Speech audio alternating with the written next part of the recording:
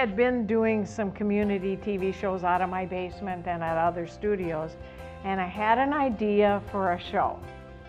I had Lynn in mind to work with me on it. She came up with the idea of That's Odd, and virtually the whole format of the show, the whole basic idea was Lynn's. And as soon as I heard that, it's like, well, let's do that. Yeah.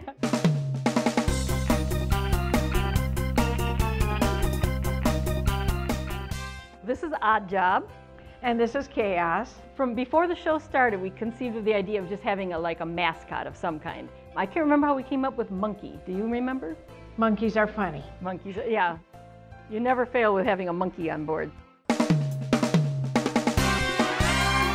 I describe it as we just like to look at the quirky side of life, the odd things that maybe people notice but don't think a lot about. Like the goofy statues, and that we tip over. Yep, and I don't remember how that idea No Photoshop help at all. None at all. We really tipped those things and then ran away. When we go around to different places, we went to the Spam Museum. That's quirky, that's odd.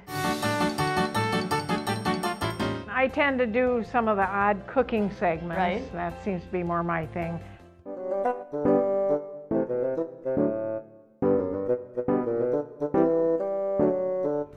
LMCC studio is my favorite. It's clean, it's easy to work with. I hope we never lose this in the community. And it's so important because people are so interesting. People have different backgrounds and different things that they've learned things about, and they can share it with the rest of the community. That's great. Do it again, do it again. Where's the bus to Poughkeepsie?